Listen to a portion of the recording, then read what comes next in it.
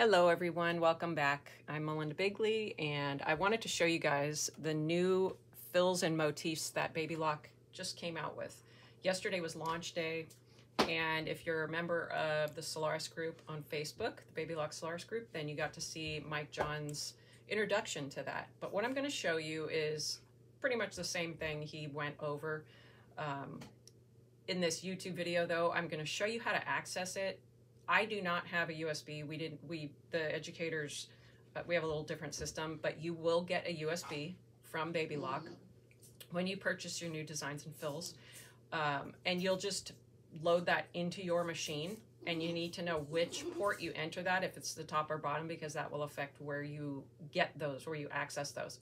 Okay, so something else that's neat about the new fills and motifs is that they are going to be coming out on it will not be a scheduled, planned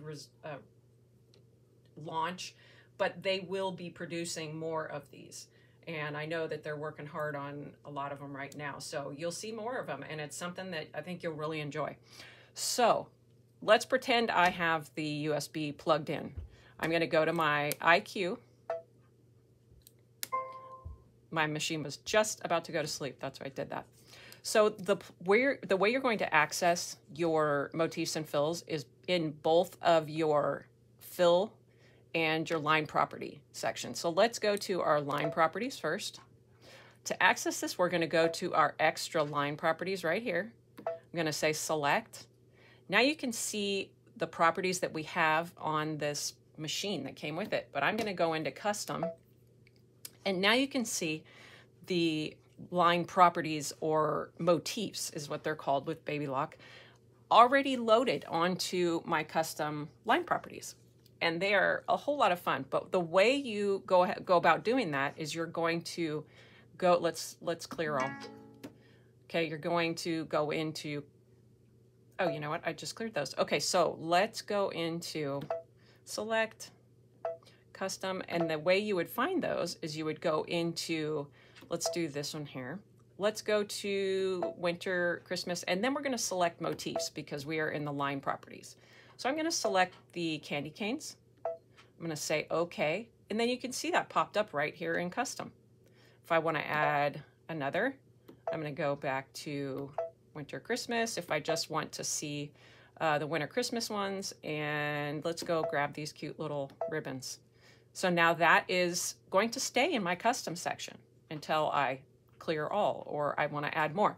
Now note that there are 12 slots within this custom section. If you filled up that 12th slot and you go to put your 13th in, you need to just remove one of them so that you can place that into your ability to select that. So now that we've got a couple of those in there, which you can see in there, I've already got that selected. Okay, so I'm just going to grab, let's do red. I'm going to say OK. Now to apply that, let's just pick, oh gosh, I don't know. Let's pick, this is the hardest part for me. Let's pick a rounded square.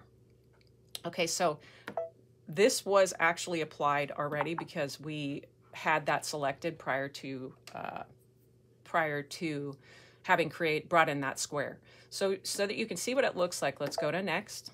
And that's where you'll see your actual motif in your screen. You won't see that in the other, you'll just see that line of the square. But let's enlarge these, which you can do to a fairly large amount. You've got a lot of flexibility in how you arrange these. So let's bring that up even closer so you can see that. And you can see how pretty that is. Very pretty frame around things. You could, I can picture even making Christmas ornaments with these, having someone's picture in there. And then go to this little guy. So right now you can see that the triangles are actually on the bottom side of that line. So let's switch to the top and see what happens here. Okay, so it just flipped your ribbons over if you want to do that.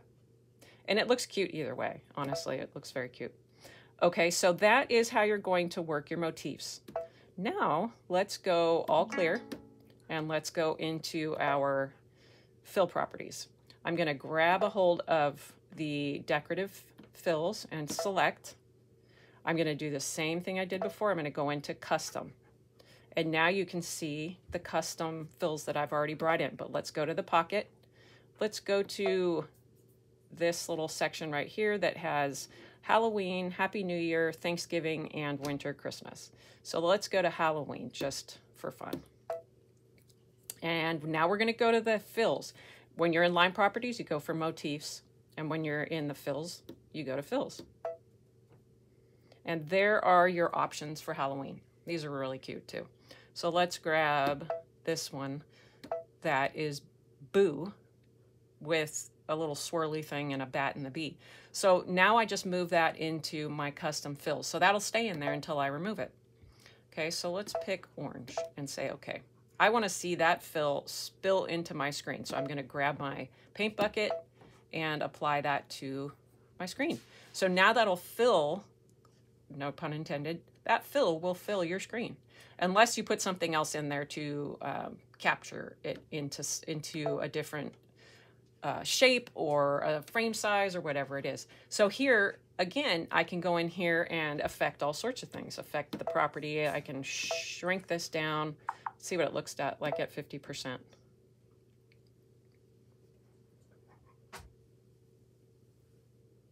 Wow, that is quite impressive. I don't know how long that would take to stitch out, but I can imagine it would take quite some time. But it's adorable. So super cute. Lots and lots of applications. And just so you guys know, my lives, which are usually Thursday at 3 p.m. PST, is actually on Friday this week at 3 p.m. And I will be taking this a little step further and adding something kind of special to the fill. Kind of just something I was thinking about yesterday and stitched out, and I really like it. So I will be showing you guys the design suite in a little bit of a different context at our live on Friday. Okay, so hopefully that will give you an idea as to how to access. Now, keep in mind, if you have a Solaris, but you do not have the upgrade 3, so let's say it's a Solaris 2 like this machine is upgraded to a Solaris 3.